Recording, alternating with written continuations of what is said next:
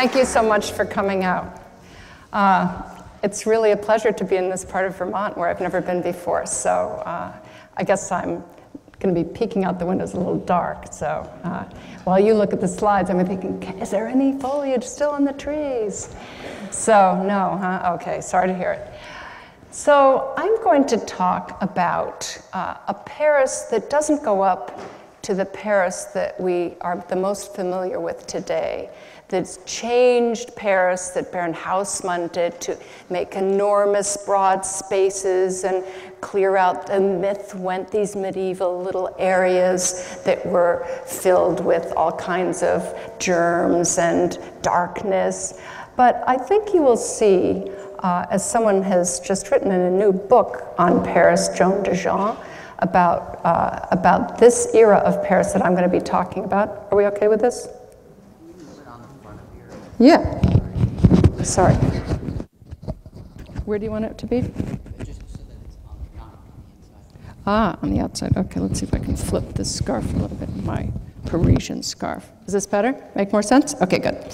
So Joan de Jean wrote an interesting book, just recently published, that emphasizes some of the points that I'm going to talk about. That is that a lot of the idea of Paris as a prominent place for people to visit, for people to display themselves, and something that has an idea of grandeur and greatness really was something that was developed by kings and even queens earlier on in the 16th through the end of the 17th centuries. So I'm going to be limiting my Creating Paris to really a kind of a mad idea that really began under Francis I, and then, is it still flipping?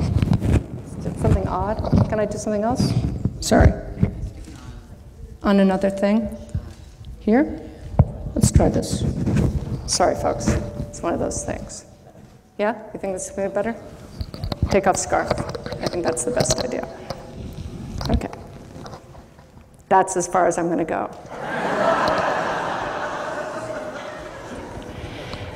So this whole idea of a Paris that was going to be a capital for a quasi-empire, even though the French were not emperors, or at least by the time Francis I came around in the beginning of the 16th century, he yearned to be an emperor, but he was not an emperor. The one who then, the very important king who succeeded him, who really unified France with the Bourbon monarchy, was Henry IV. He also was not an emperor, nor were they popes, nor were they people who really were deemed at that time to have the most symbolic and political capital there possibly was. But in the art that they made, and in the architecture that they built, and in the streets that they made, and in the squares that they constructed, there really was in it a very powerful ideal of empire, and also, believe it or not, of papal authority, which meant spiritual authority in Rome. So I'm hoping I can convince you of this when I show you the following slides. So here's Francis I, painted by Clouet in a rather dominating way. He's seen to be very broad in this portrait. He's wearing a regal hat with a feather in it. He's completely decked out in very rich jewelry and fabrics, which was a sign, of course, of his importance. His material wealth also meant to signify a kind of symbolic wealth, because there was a notion that kings really reigned also by divine right, that they were not, of course, elected, but they really had a kind of a particularity that was given to them by God. And this was something that they wanted to use and play on. Now, Francis I, he vowed that he would go to Paris, and well, if he didn't exactly live in Paris, he wished to live in Paris. He wanted to stop being a king who was roving around his country, and instead somebody who was going to settle in Paris and make Paris the capital. But when you think of capitals, when you think of powerful capitals that really are going to be the seat of your authority, you think of course, Rome, ancient Rome, imperial Rome. Rome was founded by the little twins, Romulus and Remus, who were managed to, well, one killed the other in the end. Romulus killed Remus. Then he became the king of Rome. And it was their power to overcome adversity, like not having parents anymore, being suckled by a she-wolf, growing up in nature, that really allowed this sort of myth of the powerful civilization that comes from nature and transcends nature to begin to have a place. Then, of course, the major figure of all, really the founder of many an ideal of cities is Augustus, the first Roman emperor, adopted son of Julius Caesar, as many of you know.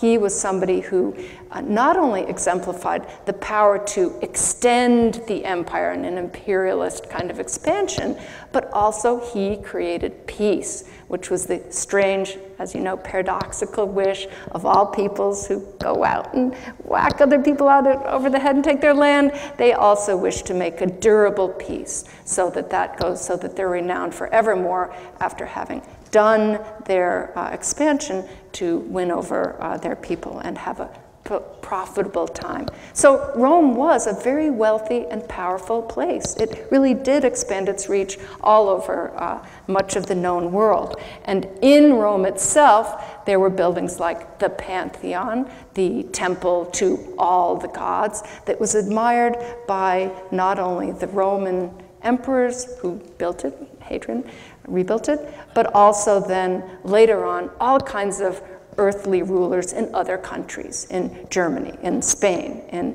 Italy, the papacy, and then, of course, now in France. Here we have what all kinds of humanists did in Rome when they tried to, in the Renaissance, that is the time of the rebirth of antiquity, their kind of rebirth involved, in the 15th and 16th centuries, going and digging into all kinds of libraries and archives to figure out what did ancient Rome look like, the seat of all authority. We want to be able to reconstruct ancient Rome again, of course, with a Christian ideal behind it. But then at that point, there was not an idea that antiquity, pagan antiquity, was something that was inimical to Christianity. There was an ideal brought about by Renaissance popes that, in fact, you could have a syncretistic world where the power of antiquity was actually merged with the grace and salvific power of Christianity. And the popes are the ones who, in the model of the ancient emperors, were the ones to carry out and spread the light of Christianity throughout all the world. And interestingly, they used ancient models, ancient styles, ancient kinds of architecture, and all kinds of things to make that point, to make the point that Christianity was now as powerful as the ancient world. So these humanists redid, of course, not only did they do their sort of archaeological excavations, but they also went, as I said, to libraries and looked for descriptions of things like, what did the Pantheon look like? What was around it? So here you have the Tiber River, an island in the middle of it. We're going to get to Paris in a moment. An island in the middle of it, the Pantheon, circuses, all kinds of columns, more circuses, things that were really emblems of the authority of ancient emperors. This is what the sort of thing that Francis I really wished to emulate. And then the popes, they got into the mix, and they, in the interests of the papacy and for, again, the spread of Christianity, they built things like this, Michelangelo's Capitoline Campidoglio, the head of the Capitoline Hill, where in ancient times troops had marched up to sacrifice to Jupiter after they had won battles. It's right above the Roman Forum, which is, well, back here. The Roman Forum is under here. The troops would march up to the top of the Capitoline Hill. They would sacrifice, and by gum, a Pope, Paul III, and then subsequent popes, with the help of Michelangelo, rebuilt it to make it a Christian imperializing kind of center. Indeed, with an equestrian monument in the center. It happens to be a statue of Marcus Aurelius, a soldier philosopher on his horse.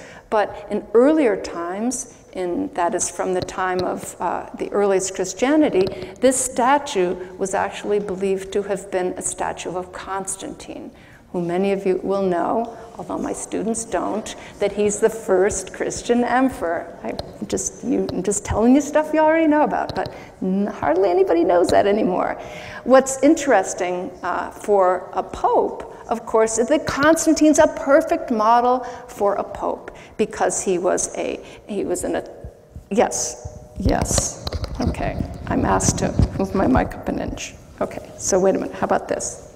Necklace in the back? Even better. Jimmy's the greatest. Okay. So if it happens again, just catch my eye. Okay. So the first Christian emperor was an important model because Constantine, although he was, of course, a Roman emperor and had beaten Maxentius, had managed to embrace Christianity, went one of the stories about Constantine. Not everybody goes with this, but that for the popes, this was a very powerful model because the most powerful man in the universe decided to become a Christian and then build all the basilicas like St. Peter's and St. Paul's outside the walls, all the early basilicas in Rome that would house Christians. It became an accepted religion at this point. So you can imagine the envy of someone like Francis I in France, who wished to unify his land, who wished to have the same kind of authority over his people as, let's say, Constantine did, because he was, of course, the roi très chrétien. He was the most Christian king. He was not just any old king. He really had this special authority. So making connections to Constantine as well as to the ancient emperors was a very important idea. We're going to see how this plays out momentarily. So here we're still with the popes. Pope Julius II, who took the name Julius in order to emphasize that he was like Julius Caesar. He was going to combat throughout the world and win back territory, or win for the first time territory that they wanted. He then not only took this name, he went out on his horse and he rode it at the head of battle. He was a very combative pope, but he also was the first really in the High Renaissance to make an entire complex that really resembled an ancient one. So he collected antiquities. Oh, hello. Do you think it's a bat or a bird? Bat, I love bats. But do you think it's gotten healed from the white nose thing? I hope so, bat. I hope you're not rabid. Okay, let me know if it bites me, okay, because then I've got to leave. Okay, I might not notice. All right, so here we go. So this pope, Julius II, collected antiquities because he thought that that was his right as the head of the reborn Christianized Roman Empire, and he put them in his palace. Now if you go to Rome, you can still see the Laocoon and the Apollo Belvedere as precious ancient monuments that are housed in the Pope's palace, in the Vatican Palace. Then Julius II built these long corridors that connected the Vatican Palace. You can see here St. Peter's being built. The Vatican Palace, these corridors were connected to then this museum where this precious ancient work and this precious ancient work with others was housed. Here in this plan, you can see St. Peter's, you can see the corridors, you can see this is the Cortile del Belvedere, it's called, and this is the former villa of Innocent VIII that now was a museum. These corridors connected it. So what is so compelling here is that Bramante, the architect for Julius II, was really thinking large. How can I make an ancient style, an imperial style residence with terraced gardens, with collections of antiquity that still has some sort of relationship to me, to my mission to spread Christianity across the world? And indeed, they did this, had this syncretistic thinking. As you might imagine, The Apollo was since he was the sun god, was related also to Christ. And there was an idea that the Romans who had lived here actually foreshadowed the successful winning over of Christianity of the world. And this was their sacred place that prophets had foretold, sibyls, pagan sibyls had foretold this going to happen. So they joined together this ancient and Christian kind of thinking that was very powerful symbolically for all rulers who followed into the almost current day. Where's our bat? Okay. Just let me know if it starts dive bombing. Okay. So here you see the great interest that under Louis XIV in the late 17th and early 18th century, Louis XIV and his people, his many humanists and workers of the intellectual bent, they took in trying to recreate what Paris looked like in its beginnings. In its beginnings, it was a little Roman market town. That is, in other words, the Romans had built the center, this little town in the middle of the island that is in the middle of the Seine River, as you can see here.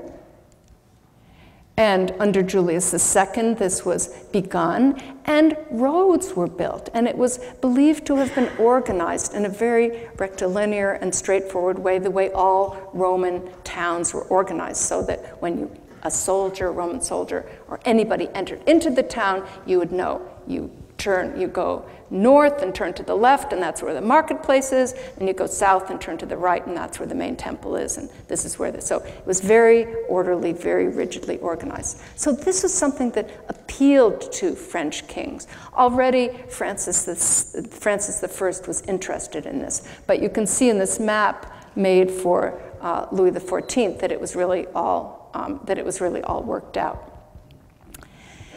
Now, we're skipping from the ancient foundation of Paris to the Middle Ages, to the Capetians, who really also began to continue to build more and more on the island in the middle of Paris, on the Seine, which is, of course, important to build on an island because you were not only had a way of getting goods to and fro, but it was also a way you could fortify it and you could close it off from potential enemies.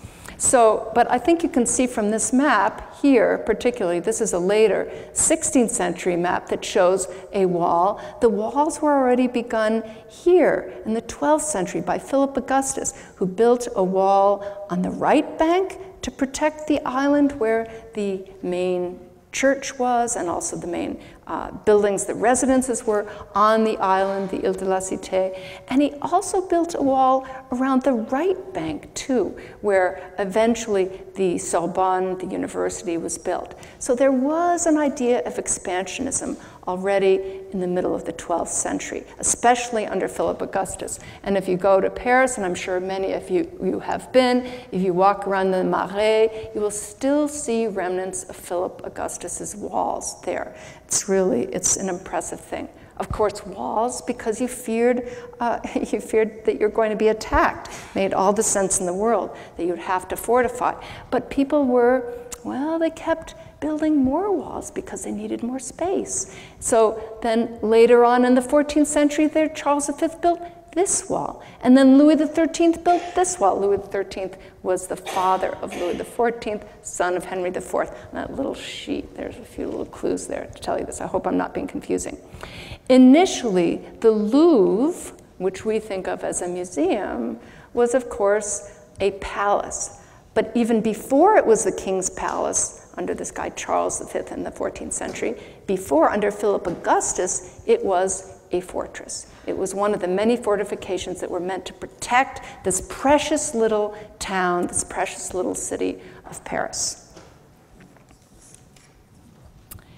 Now here is a 16th century map again, late 1575 map again, where you can see, and I'm going to be talking about each of these areas and how they change over time, because they're very profoundly important areas for the idea of Paris and for the actual functioning of Paris. Again, the island in the center. Here is a conciergerie, which was the original place, the original palace for the kings, also where the halls of justice were. Everything was compounded into this one area here. And here's a tiny little photograph of it that I'm sure you can't see in the back. Up here is Notre Dame, right here. Not the main church of Paris, but the main, that's Sainte-Geneviève, which is in a different area over here. But Notre Dame is the one on the island, has a very important role to play because it becomes a gathering place, important central church. Over here is the Hôtel de Ville, that is the town hall that has the first public square that was built in front of it in the, I believe, the 16th century. Let me make sure that I'm telling you the right thing. Oh no, it was already in the 12th century. It was a marketplace, but then when the town hall was built, it was expanded. Notre Dame was the one church that actually had a square in front of it. Otherwise, there weren't squares in Paris. In front of the church, in front of this marketplace, and then the town hall is where these squares were. Finally, we're going to be looking at the Louvre, the former fortress that became a palace, that became an even bigger palace for kings, and then, as we know it now, a museum. Now, Francis I. His idea of what it meant to be a powerful king embraced exactly what Pope Julius II was doing in Rome. He wanted to style himself as an emperor redivivus, an emperor redux. So he had Cellini, an Italian Renaissance artist, cast a medal for himself, a coin of himself in profile, wearing a laurel crown, like an ancient king would do, a Roman king would do, with a scepter, very much like, in this case, an ancient cameo of an ancient emperor. So even in his in the visual evidence that he's sending around to people who pay homage to him or people he's wanting to impress, he wants to show himself as if he were an ancient emperor.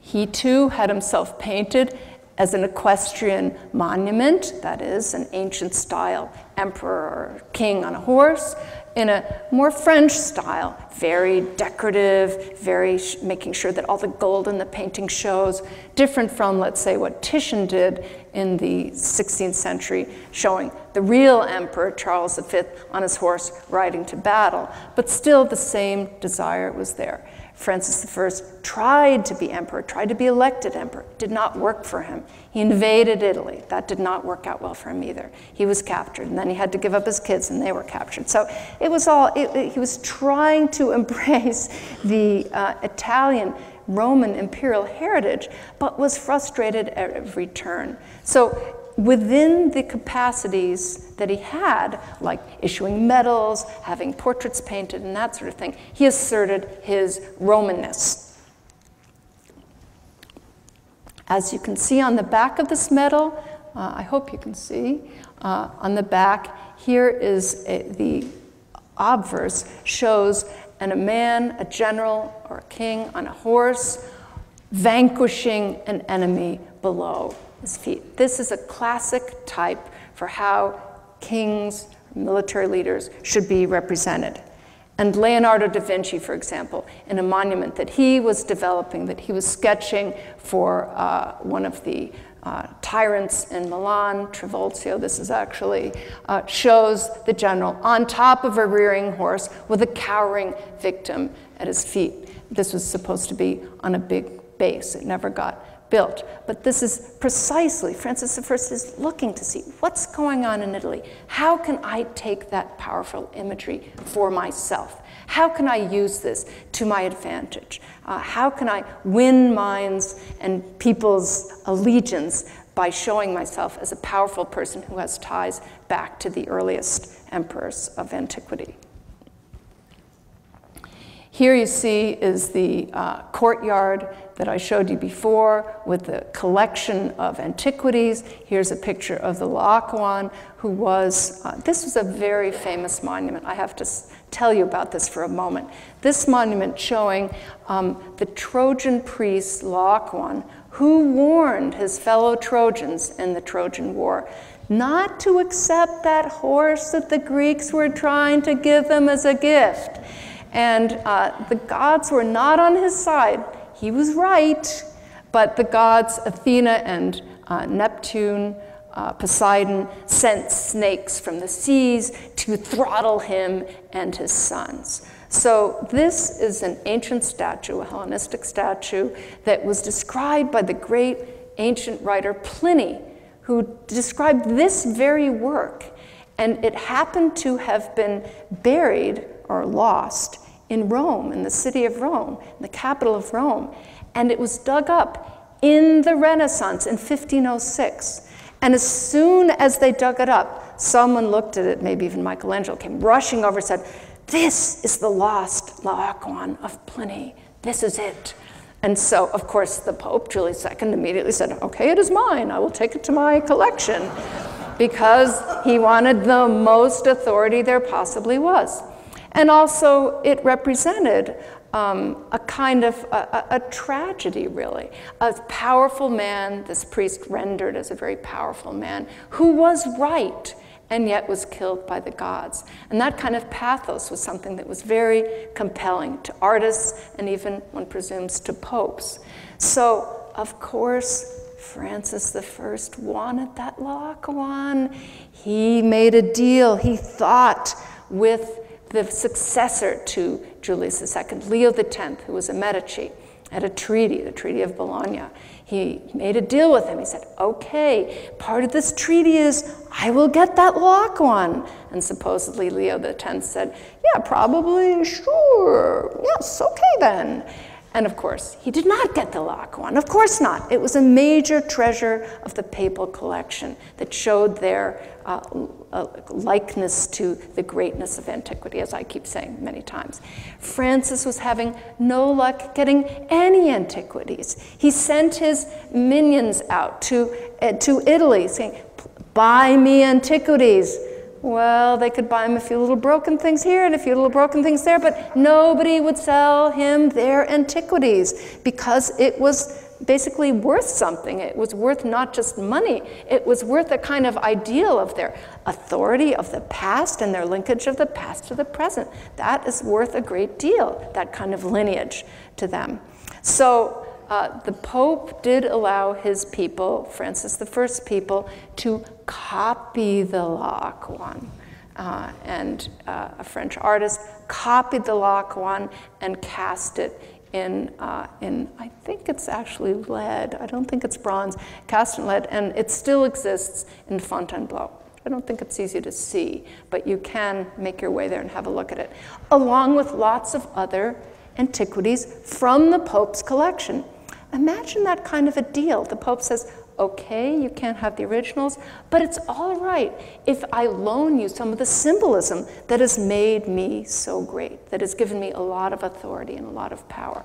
And so that was what the popes did. It was quite extraordinary that that was possible. Okay, back to Paris.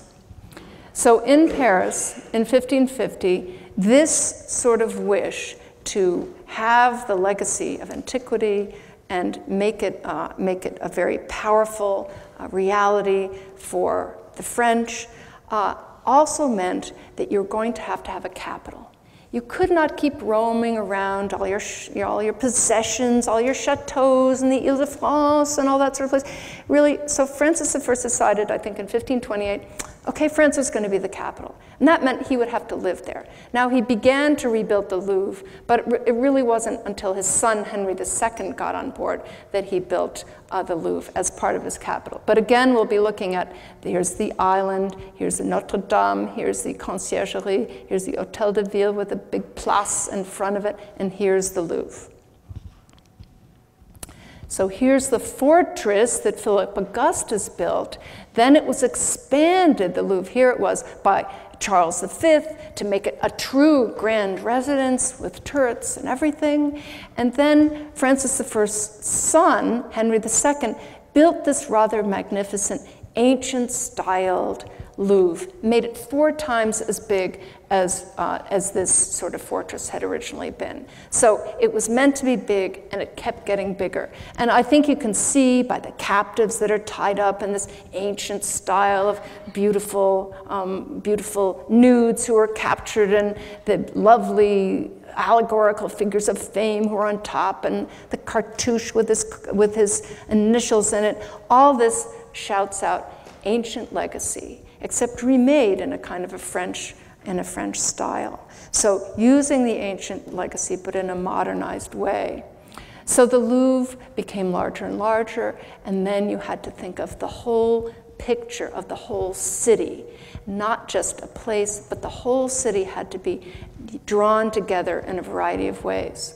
Well, there were bridges, some ancient bridges, but we're going to look at this bridge, the Pont Neuf, which is again near the Hôtel de Ville, and the Notre Dame. This is the island in the center, because now we're moving, the Louvre is this way, we're moving outside of that little island, and Paris is safe enough to expand and make all kinds of roads, bridges, and other neighborhoods that didn't used to exist. So there was as many of you know, a terrible time for France and all of Europe. The wars of religion, starting with Protestantism declared by Martin Luther in 1517, that spread throughout Europe and in France, and there were terrible upheavals and burnings, including in the Place de Grève here. Here's Saint-Jean-en-Grève. Here's a terrible kind of a burning of a Protestant happening, or heretics, as they used to think of them, as heretics. This all, as many of you know, came to an end because the next king of great import after Francis I, if I can simplify, is Henry IV, who was a new dynasty, no longer the Valois dynasty of Francis I, who had kind of run his dynasty and run out of gas, run out of sons, but Henry IV was related to him and was able to be this new unifying monarch. And one of the most important things he did was to make peace with the Protestants. In fact, he himself was a Protestant, but in order to be king of France, the roi très chrétien, a unifying head of France, he had to convert back to Catholicism. So he did so, but he still had great affection for his Huguenot colleagues in arms, and he felt that the only way really to make France great and grow was not only, like Francis I had said, live in the capital, but also expand out from the capital. So he set about making ways to make Paris a rich, profitable place, not just filled with symbolic energy, but actually that was filled with all kinds of exciting new material growth. Here you can see Henry IV shown off as a Zeus, and here he is in his more truthful guise. But he was not hesitant to take on any of that stuff. He thought, yes, take on the guise of gods, I'm good with that. I want to look like an ancient emperor too, that's fine. If anything could help, that would be it. So he married quite deliberately, for the second time. He divorced his first wife, and then he married this wife, a very, very staunch Catholic, Marie de Medici, who was a Medici from Florence. And to make sure that one understood this as a very powerful Catholic thing, it was not only in prints like this where it showed the cross of the priest who's who's helping them get married, but the very imagery that's going on of the union of Henry and Marie de Medici is, as you can see from these little cherubs, love. So there was now, for the first time, this notion that I'm not just marrying somebody to strengthen my hold on the nation, I also want to make it so powerful that it's based on this, what they would have thought of as the Catholic notion of love in marriage. And here you can see, even in the Marie de Medici cycle, that after his death was painted for his widow, Marie de Medici, Rubens painted Henry, essentially, well, not really, well, Jupiter and Juno up in the sky holding hands. We all know what a loving couple they were. Not right. Jupiter had so many mistresses. Juno was always furious. But not in this case. They're happily together because, look, Henry IV has seen a beautiful portrait of his future queen, Marie de Medici. He falls in love with her, and all is well. This was a way of making sure that the dynasty was very powerful. He'd seen nothing but crashing and burning of kings who preceded him, Henry IV, and he wanted this dynasty to last. So another thing he did, as I keep saying, is he really structured and rebuilt Paris. So he rebuilt a place. He made this very important bridge that led from the left bank to the right bank into the Louvre, the Pont Neuf. He made a very important development of the Louvre. So those are two things that we're going to look at here. First, this bridge that had been started by his predecessor, Henry III, who was assassinated, but it was really completed by Henry IV. It led from the left bank to the right bank. Here is the Louvre, and on it there was to be an equestrian statue of Henry IV. So, of course, insisting upon his importance, following in the ancient tradition, but also this bridge was a new kind of bridge. It was extremely wide. It had sidewalks. It was paved and had paved sidewalks.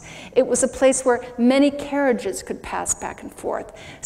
And it was a place where you could have a view of the river. So old bridges had been built up with houses on either side, so you couldn't actually see around the other side. But here, for the first time, was a bridge that was really part of a whole new ideal of a city. That is, a city that was one where you could see and be seen, and you could actually think of it as an aesthetic place.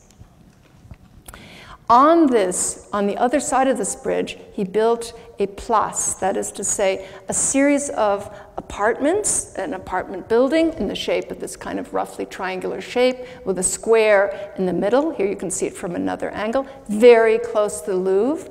He wanted to build up the economics of Paris. After the wars, things were a mess. He didn't have the money to pay for the building of this very nice square that's supposed to show off the beauty of the newly reconstructed Paris. He had other people. He said, I'll give you the land, but other financiers took it over, and they built these pavilions and palace fronts that look as though they're all unified. They are all unified. Inside, everybody has his own apartment, but on the outside, there's a unified front. This is one of the main contributions to an ideal of the city, the creation of Paris that we know now. The notion that many, many buildings, it's not higgledy-piggledy, there's not sort of all sorts of strange differences and heights in buildings, but the notion of everything being unified for a similar goal of beauty and power, that is something that Henry IV was building. A second place that he built was called the Place Royale, the Royal Place, the Royal Square, is now called the Place des Vosges. Many of you have been there. It had the same idea, the unified fronts, the beautiful unified fronts with the lodges below. Originally, it was supposed to have silkworms and silk weavers' workshops in it, because that was supposed to make a go of it financially. It was not he who was paying for this, but these silk workers were supposed to pay for it. Eventually, upper classes, the aristocracy moved in. It became a very chic, as it is today, place to live. Again, something that later came to have an equestrian monument of a king in the center, but it was really about the king's creation of Paris without him actually funding it. Very smart fellow. Another thing that Henry IV did that was so important, he expanded the Louvre. So here we have Catherine de' Medici, who was the queen mother, married to Henry II, Francis I's son. Henry II was married to Catherine de' Medici.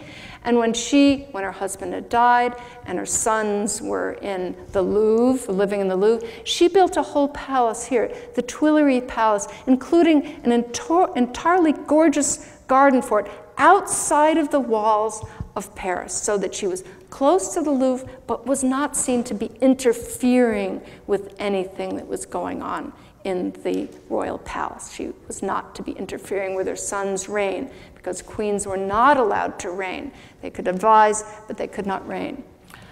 Henry IV thought, this is a fabulous addition to the Louvre. Let me make a whole long connection between the Louvre and the Tuileries Palace, and that's what you see here.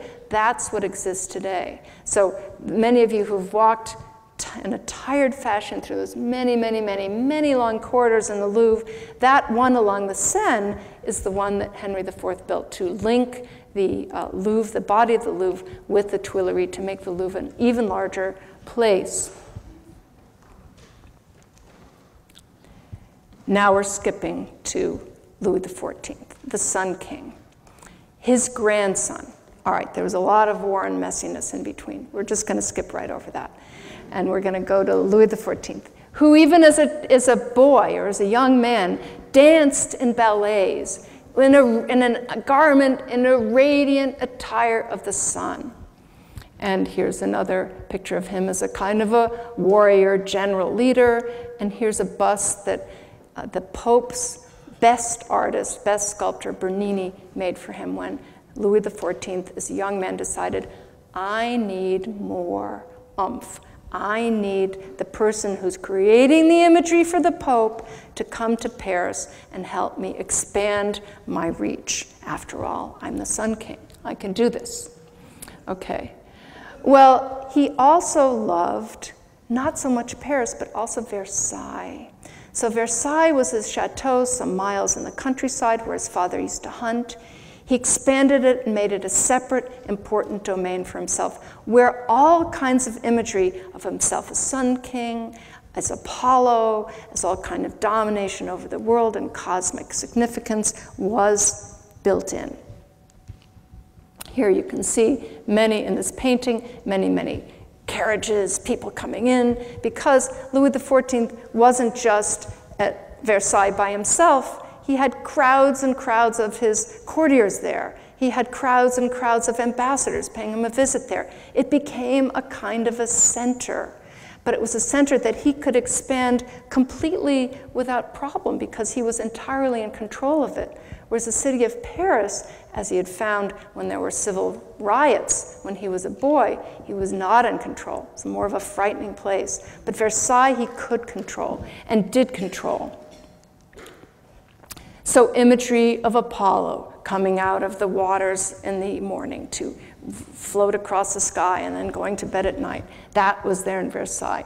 Enormous, these here you can see from this plan, enormous canals that bisected one another, lots and lots of straight avenues and surrounded by trees on either side that were absolutely geometrical so that you could see a control over nature, or perhaps a picture of nature as it ideally was. This is even better than what Roman emperors could do because it was showing an entire control of one's entire environment and explaining, having that as the picture for the whole world of your authority over your whole, and it stood for your authority over your whole country. So it was like a little place that spoke for your Louis XIV's dominion over the entire world as he saw it. Here are more pictures. Again, the canals, these long pathways surrounded by trees on either side. This is going to come back to Paris. You're going to see this does have to do with Paris. I'm just showing you this, not just to take your mind off of Paris, but because this is where Louis XIV and his ministers, Colbert among others, were developing ideas from Paris, even though they were far from Paris. All right, Hall of Mirrors, we've all seen that. In the Hall of Mirrors, there were actually pictures of Louis XIV's success in battle and all his life experiences that were super fantastic. And one of them showed him riding across the Rhine River in a chariot in a gilded chariot. So he was like Apollo, but holding thunderbolts, so he was like Zeus. And Hercules pushing the chariot and beating down the Rhine River, the personification, I hope you can see it here, as the horses go riding over. This is by Lebrun. So these are very explicit, not just relationships to what emperors or gods of yore looked like. This is about saying his current way of presenting himself, his current world, marching into Holland, combating Holland, success in his wars. His current biographical life actually was equatable to gods, the acts of gods, and so forth and so on. Okay. So the Pope at the time that Louis XIV was a young man and first came to be king was Alexander VII. And he hired Bernini to do things like this. Talk about squares, enormous squares, these colonnades, these ancient style colonnades that, however, are opened up in an oval form to create kind of almost animated arms for inviting people into the church of St. Peter's here, an obelisk in the center. So Bernini was reshaping all of the space of Rome in order to create an image of Rome that was really cosmic in many ways. When you got through the colonnades of St. Peter's, you get to the end of St. Peter's, look through this enormous baldachin, and look at the end, and you'd see a heavenly glory with angels popping out and shining all around and flying all around to show the power of the papacy and how linked it was to divine authority and blessed by divine authority. Somebody like Louis XIV, who styled himself a sun god and who really did think of himself as having divine power of the Lord, was eager to emulate some aspects of this.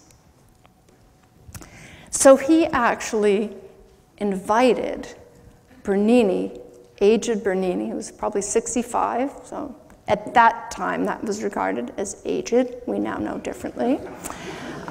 Invited aged Bernini to go to Paris. The Pope had to give permission because he was giving up, just like the Pope had done to Francis I, he's giving up some of his stock and trade. So this brilliant genius who was able to create symbolism that lent power to the popes, he was giving him to this young Louis XIV. He did do it. So Bernini made this bust of Louis XIV, which shows Louis XIV kind of in a portrait-like form. He actually did studies from him from life, floating as though he were floating in the air on this drapery. He also did an equestrian monument of Louis XIV that people didn't like. It was modeled on what Bernini was doing for the statue of Constantine in St. Peter's. This got stuck in the gardens way back in the gardens of Versailles and said it was, oh, that's Marcus Curtius. It's not really Louis XIV. But he also Bernini made piazzas in the shape of like ancient circuses, remade ancient circuses in the form of Christian monuments. So it had this marvelous idea of carving a rock underneath an obelisk that weighed many, many tons and made it look as though we're cracking in half as important figures representing the different continents were throwing themselves back in horror and worry. Isn't this going to come crashing down? As this is a horse that's supposed to be the Danube, part of the emblem of the Danube, leaping through. And of course, it's not crashing down because it's supposed to be a finger of light. So all this light imagery, something very important to Louis XIV. So Louis XIV has squares built too, larger squares, with equestrian monuments in the middle. Again, paid for by financiers, not by himself. With the same unified facades that Henry IV had done. They're different style, but the same notion of having unified facade to have a unified picture of this city, of the beautified city. Also, he had Bernini make a plan for the facade of the Louvre, which never got built because it was not French enough. Too bulgy, too much dynamism, not Frenchy looking enough.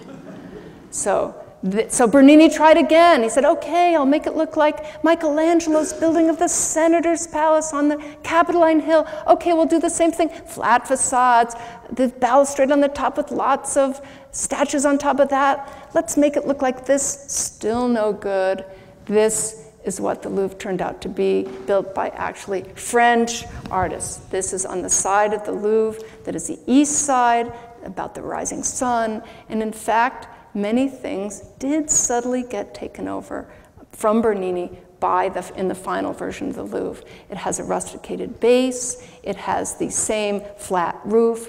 This here, there are statues on top. Here, there are none. But the same kind of flat facade with the pavilions on either end and a central part in the middle. This is something that Bernini had thought through too. So he's trying to recast his ideas as a French idea. So there was this change of ideas, trying to bring part of Rome to Paris.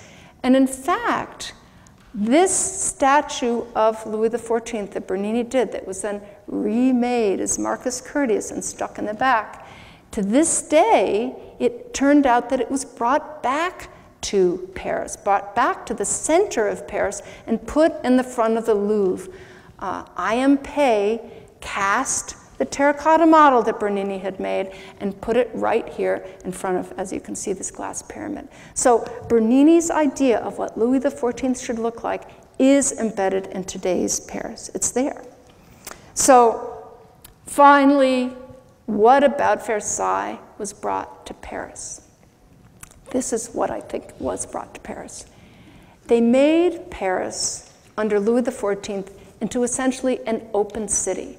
The wars were not being fought in the middle of Paris. It was fought on the periphery, on the borders of Paris. So they tore down the walls of Louis XIII, and what did they plant in the place of the walls but boulevards? Today's boulevards that we still see today that go all the way around, lots and lots of avenues, flanked by trees, going all the way around Paris. A whole network of boulevards so that people could ride in the boulevards, display themselves in their carriages, show off their fancy finery.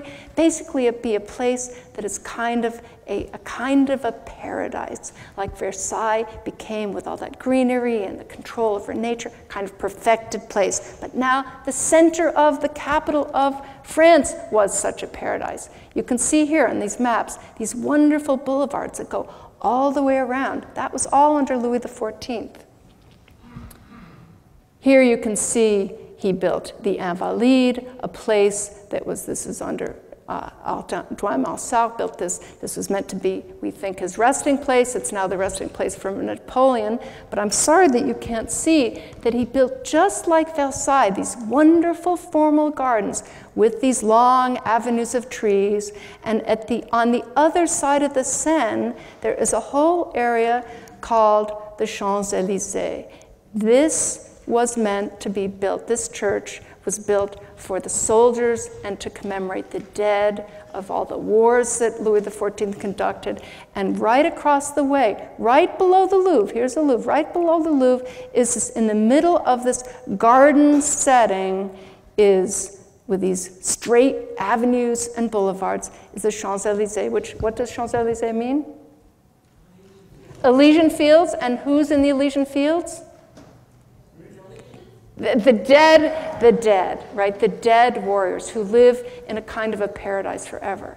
So he is bringing that nature imagery to Paris, to a Paris that is no longer, as they are, of course, is not really true over the long run, but he's proclaiming it as not a conflicted Paris, not a place where Paris is going to have any sort of trouble, a place where you can be in nature and live as in a kind of a paradise among the bodies of the dead, as happily living as those who are living.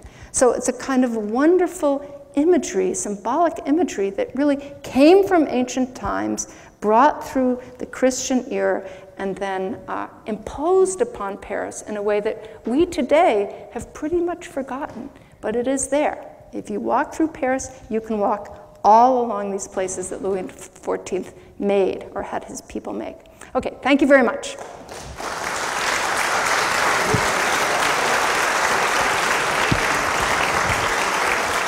I'm happy to answer anybody's questions. I can't say I'll know the answer, but I'm happy to answer any questions. Well, the Louvre was, it's true, built in stages, but it really only took, when Louis XIV's Louvre facade was built, it was just a couple of years, if that. It went fast. They poured their resources into it. Even though Louis XIV was really living in Versailles, it was worth it to them to have Paris be a prominent capital. Well, I understand that, but I mean, to actually build the building. I think, you mean, so... They put the bricks to actually build the building. How long would it take in those years to do that? I think to build the part that was built for Louis XIV, that front part, was probably a couple of years, okay. I think. I'm not helping you sufficiently, but not that long from the way I understand it. It's not that long, because they put money into it. As far as I understand, they had stopped thinking of Paris as a place where warring would take place. That was really now on the outskirts of the nation now. It was no longer supposed to be happening in Paris. This is what I've read. It could be otherwise. That's not to say that they didn't use military kind of engineering to make it happen, to tear down the walls, to build new avenues and all that kind of stuff. But I think of the Champs-Élysées, the original Champs-Élysées, not today's shopping paradise Champs-Élysées, but the original Champs-Élysées, completely surrounded by fields of trees. I think that was really meant to be a kind of a sacred garden in some ways. That's how I think of it. Yes, in fact, I didn't tell you about the Ile de la Cité, but that was a model of non-medieval street, and sort of under Louis XIII in the 1620s and 30s. The Ile de la Cité was built with these very regularized streets and proper paved and unified facades and all that sort of stuff. So opening up and making it regularized and all that was already happening long before Haussmann. It was true of Haussmann, but it was also a kind of a mythologizing of Haussmann. That's a good question. So the question is, when was this image done? This map was made, I think, around 1750. I'm trying to, I should know. Before Haussmann. So yes, before Haussmann. So where's Place de la? Place de la Concorde is off this map. Actually, it's down here. It's down here. I think it's down here. Here's the Champs-Élysées. They lead to the Place de la Concorde, right? Am I right? Am I remembering this right? Wait. So the here's the Louvre, and the Ile is up here. So the Champs-Élysées are here. Here's the Invalides. There's this axis that leads across the Invalides. And so I can't see where the Place de la Concorde was built, because I think it's down here, because he built whole buildings on either side of it. Those were built already under late Louis XIV, buildings around the Place de la Concorde.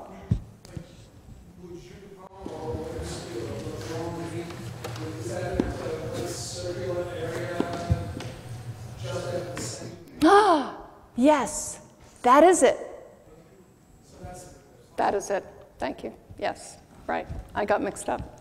I got to go back. Somebody's got to fund me to go back, and soon. Yeah. So the question was there gentrification? Absolutely. What Henry IV and then Louis XIII and Louis XIV were doing, they were making these streets that were going to the north and south, to the east and west, and then they began to make it possible to have neighborhoods. So these places, these squares, were really built to enable entire new neighborhoods to be built. So it's off of this map, and I'm trying to think where I can show you, like the, no, this is the wrong place. The, yeah, I don't have a good map of the Marais, but I wanted to show you. Anyway. So the Marais was a 17th century neighborhood. Then on the left bank, on either side of the Invalides, that was a new neighborhood. So there are these whole areas that were completely built according to these logical plans, and a lot of people were putting tons of money into living there, building them.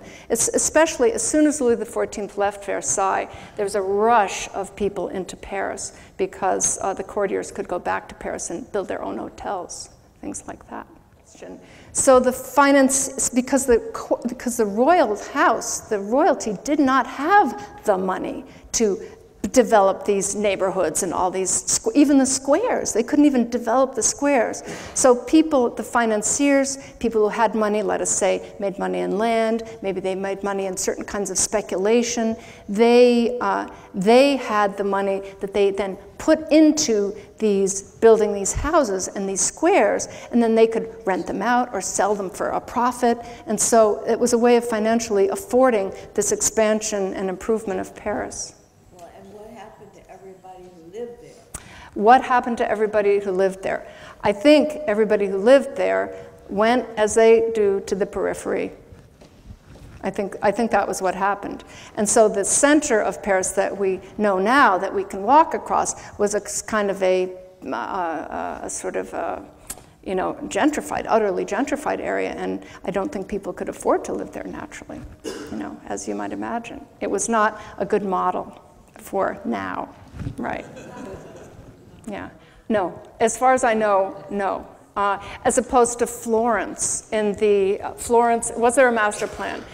So Florence had a master plan in the late Middle Ages that everybody stuck to. It's just yes, we're going to rebuild the baptistry in the cathedral. We're going to rebuild. We're going to put doors on it. We're going to have a town hall. We're going to have a straight path.